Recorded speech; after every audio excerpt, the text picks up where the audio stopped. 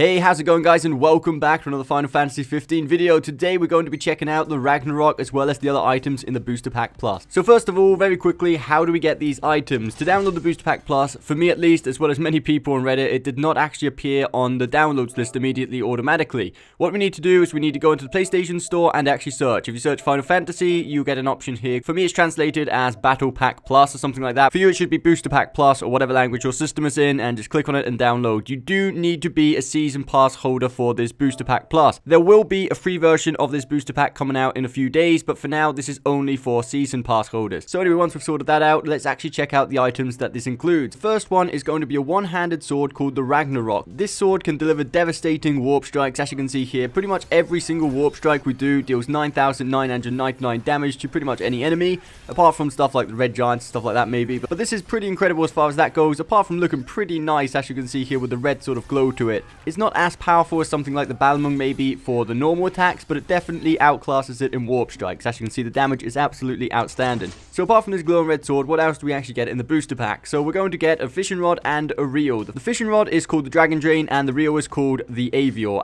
however you wish to pronounce that. And both are pretty good. They're far from being bad. However, if we compare them with like the best rod in the game being the Tranquility, you can see that it is a little bit worse. Personally, I haven't really had much time to test out the rod and reel too much in depth. Unfortunately, I'm quite busy these days, but basing on what people said and at quick glance, it does look like they are not as good as the best equipment in the game.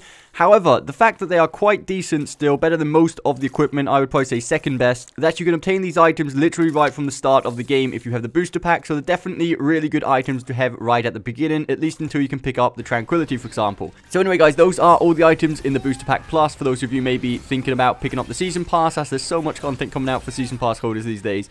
It's kind of a good idea for what it's worth. Anyway, I hope you did enjoy this video guys. If you did, don't forget to hit that thumbs up button, subscribe for more Final Fantasy content, and we'll see you next time.